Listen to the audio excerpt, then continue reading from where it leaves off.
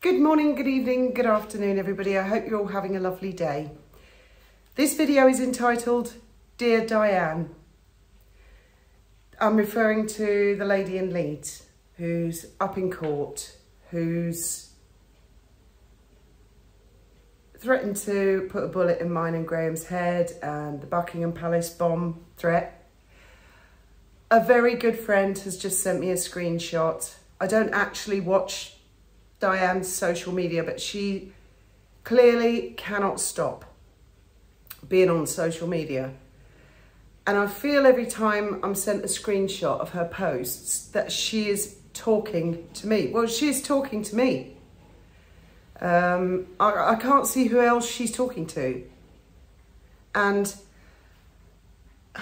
so firstly, I'm going to read out what she has posted, and then I'm going to address this to Dianne herself and talk to her. Because this is the only way, Dianne, I know to talk to you. The criminal justice system doesn't offer at this stage a way for us to talk to each other. That's not the way it works. And I know that now you are taking it seriously and you are frightened and you're beginning to realise now. So I'll read out what she said to do her justice. And then I'm going to have a chat with her about it. Oh, and I open the window. Oh, here we go. Above written before today's appointment. Update at 6:48 p.m.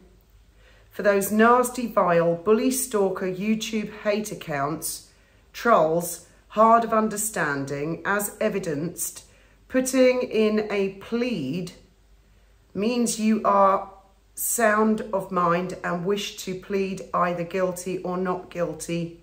Geez. Nobody in their right mind wishes to be not be of sound mind, whatever the consequences in the criminal justice system. Unless you are smarter, more intelligent and more educated than consultant forensic psychiatrist, and I won't name him, then zip it. And I've told him all about your stalking and harassment of West Yorkshire Police, my judge CPS, that I couldn't have a solicitor in case she was stalked and harassed too. Dr. Quinn, personal secretary will be warned about you, and the psychiatrist was, I'm sure, would be appalled and disgusted at the number of threatening, cruel, bullying, lying, menacing videos. Now, I might tag this forensic psychiatrist's name in this so he can see this video. And I mean, he can look up all the other videos. He can search for her name, and he can look at the whole story, but that's not actually his job, Dianne. Let's start with that. What is a forensic psychiatrist? Now, I've looked into this. A forensic psychiatrist is someone who has legal expertise and psychiatric expertise and can assess somebody to see if they are of sound mind to plea, to make sure they understand the severity, what's going on. The court has a duty of care to make sure that you understand, and you have not made it clear up until now that you understand. But I mean, that's all irrelevant. So she will have had this meeting with this guy today. And he is an expert. He's an expert witness. He's an expert in his field. And he is connected to a secure psychiatric facility, which I've also looked up. And I've tweeted about it. Yes, I have, Dianne, because you really frightened and upset our family. But I also understand and appreciate, especially from the tone of that particular post, that you're probably feeling very, very frightened and very, very stressed. I don't know if you have family members. I'm assuming you do. They also must be very, very stressed. I doubt very much if any of them have gone along with your idea that your plan all along was to be arrested, to be up in court, that you were going to be a world famous tortured character in order to save or create peace in the Middle East. I understand those sentiments and stuff, but it's muddled thinking, Dianne. And I don't know you. I don't know who the fuck you are. Never heard of you before in my life. The reason you came into my stratosphere and my family's stratosphere is because of your threatening and abusive, and there were a lot. There were a lot. Come on, Dianne. There were a lot. You didn't just make the odd faux pas. Fuck me. There were hundreds of tweets. So let's have a big conversation about mental health generally. So, like, not picking on Dianne.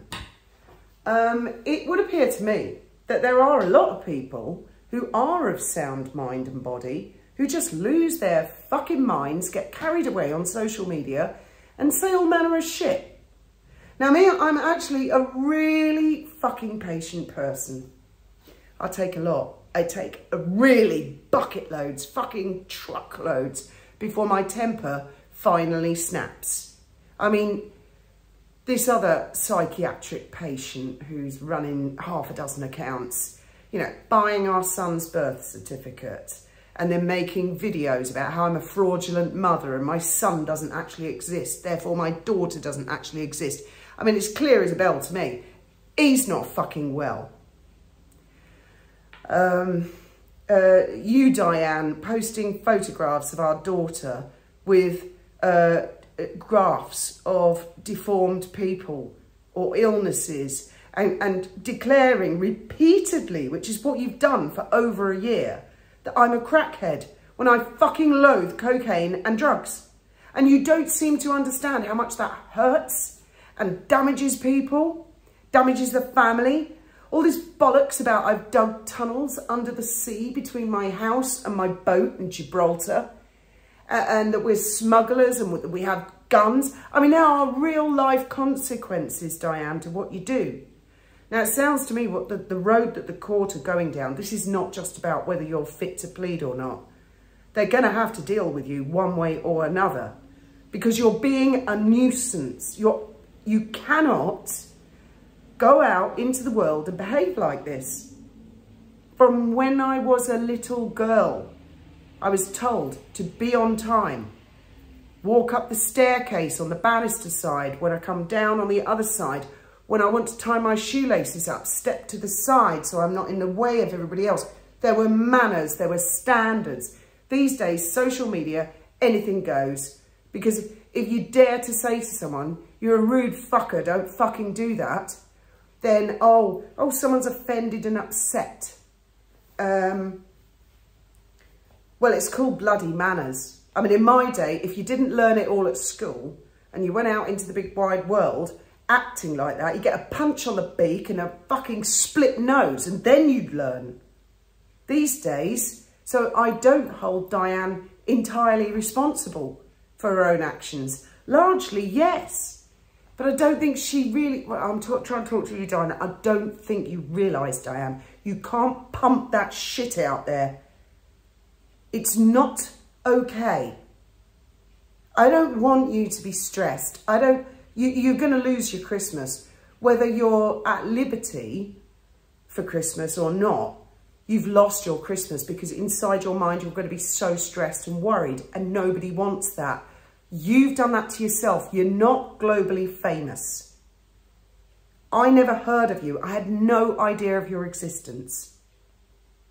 I am not bullying West Yorkshire Police when they call me and take a statement. That's not bullying. That's not harassing.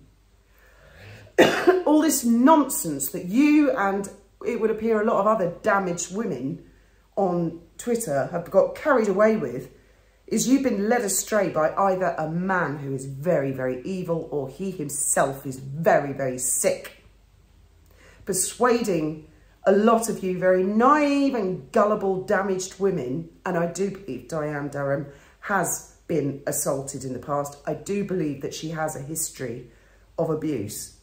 I 100% believe that. Whether he is sick or evil or ill or what his fucking problem is, you women out there, and I include Malice and Viley in this, who now believes a sugar account called A. Douglas is definitely a woman. Malice, and think about it, it could be a man, it could be a big baldy killer, and you're going, oh, I love A. Douglas. You are so gullible, you are so naive.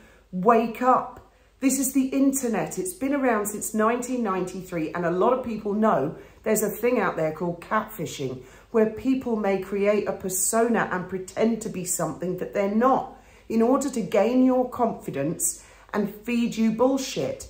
Dianne, did you never think over the last couple of years why I had not been arrested? You pump out there, I'm on the run, I'm on the run. Did you not see us in London last year when Graham was having his operation? For 2 months, I was in central London, living underneath Big Ben. Did none of your common sense think, if she's on the run, then the police in the UK would arrest her? I mean, is there no frontal lobe working well? So, okay, I had a little bit of a laugh about padded cells and how these days they call them personal safety rooms. Well, that's because I'm not a fucking psychiatrist. Not my fucking job. Caring the community, for me, doesn't work. I'm sympathetic. You know, if I go into a supermarket and someone's being a... I'll turn, look away. I'm not going to laugh at anybody. I just think poor soul is disturbed. But when they come at my children, when they come at my family, when they threaten to kill my husband, when we are going through cancer, Dianne, that is not a fucking joke. Oh God, I really want to sit down face to face and talk to you. Not threaten you, not bully you. I feel like banging your head against a brick wall. Metaphorically speaking, oh, I can just see that clip going out with all the other damaged, naive, gullible women that have been believing the bloody lunacy and fantasies of yet another loony. It's like a blind leading a blind. Or is it that people are on like strong antidepressants and they just lose perspective? Or is it some effect that social media has on humanity? Because I've been on the internet literally since the day it was born. I remember the days when my ex-boyfriend said, here's the internet. And I went, oh, great, what's that? And it was just a white screen with a flashing cursor. So I thought, oh, so I typed in hello, and I got a message up that said, you are forbidden from being on this server. And I thought, what's a server? Oh, have I broken the law? And it was about 6 months before a search engine appeared or any form of email. Oh my God.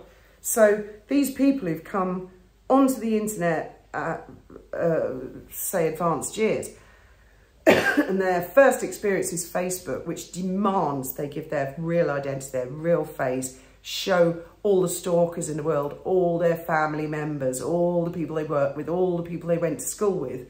And then they dump that and they decide to go to Twitter. I mean, the leap from Facebook to Twitter is a chasm of disaster. You're taking little innocent kittens that have told everybody every secret in their life, and they leap to this hideous platform, Twitter. And then they think they're anonymous. And obviously a lot of people get found out. And then they get arrested. And then they end up in situations like Dianne is in. Well, we're not going to talk, Dianne, because that is not the way the justice system works. They wouldn't allow that for your safety primarily. They don't give a damn about my safety. Trust me, they don't. You're quite right about that. They'll take a statement and then they'll look at your situation. And that's very much the point of this video to you. I'm not here bullying you. You came at me and posted tons of shit, including Neenor, no one's knocking on my door. You fucking bitch. Have you got any idea what you have put us through? You're a very, very stupid woman. And it's not like you didn't have a ton of warnings. I warned you and the others over and over and over that this is what it was going to come to. Another man has been arrested in Gloucester, and there will be others. There are screen records of all the trolling and everybody who's posted what, when and where, including the URLs on Graham's channel. Oh yeah, I hear the other little ones bleating about how Graham is stalking the stalkers for daring. Oh no, I'll just lay in the gutter, kick me again, kick me again, kick me again. I won't record any evidence and fucking put it up on the internet. Every day, at least one screen record is going up live, and you participated, Dianne. Now, this dude, this forensic psychiatrist, he's going to go back to the court and he's either going to say you're not fit to plea, or he's going to say you are fit to plea. I suspect he is going to say you are not fit to plea, and then the justice system will have to deal with you. And then you'll become what they call one of the service users. That's the term, I believe. And you will go to somewhere like Fairhead, and they will try and make it a comfortable experience. And their job will be to try and reason with you like I have tried for the last 12 months. Good fucking luck to them. In the meantime, Dianne, start analysing things, start sitting down and thinking clearly. You're not going to be all over the newspapers saving Palestine. You're not saving Meghan Markle. She doesn't even know you exist. She doesn't give a crap about you. But your family do, and you've got Christmas coming up. And I do understand that you must be stressed and frightened and confused, and you're not sure and full of doubt. And I do sympathise that, and I am not angry, I'm more frustrated. I am so frustrated after so many warnings to you, so many videos saying to you, you're going to destroy your own life.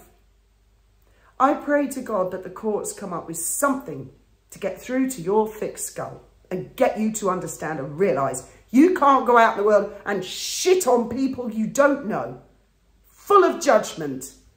And anyone else who's listening, who thinks it's okay, or to say, oh, I've got mental illness, therefore I can. No one knows what other people are going through in life. You don't set foot outside your front door and crap all over strangers because you think it's okay. It's not okay. It's antisocial. And that's how you end up in a mental secure unit. Thank you, everybody, very much for tolerating this and listening.